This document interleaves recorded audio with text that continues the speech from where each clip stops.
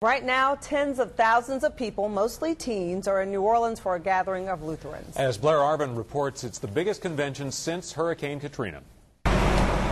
They rolled in by the masses. I'm really excited to start working and get to know people here. Some 37,000 people, mostly teens, in New Orleans for one reason. That God was calling us to focus this whole event around service. This is the gathering of the Evangelical Lutheran Church in America.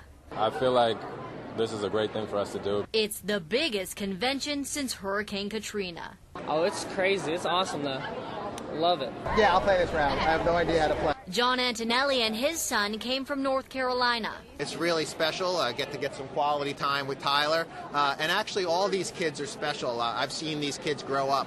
For the next several days, this duo and the thousands of other visitors will help the local economy. Well over 70 hotels that are involved. And the recovery. In some ways, you can't put a dollar figure on that kind of work that they'll be doing. What we know is what we've seen on the news.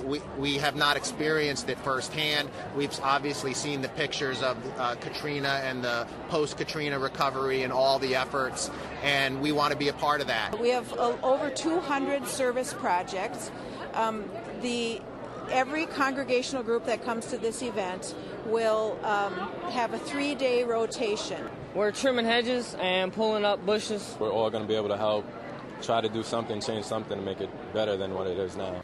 This is A.J. Laza's first visit to New Orleans. He says he wants to take in as much as he can. I want to get to know like the food around here and things like that, how the people talk. They talk differently.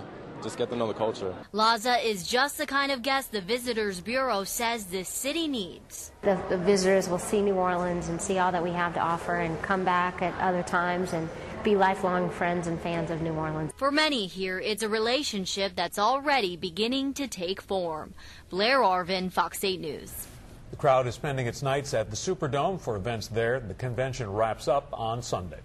Cloud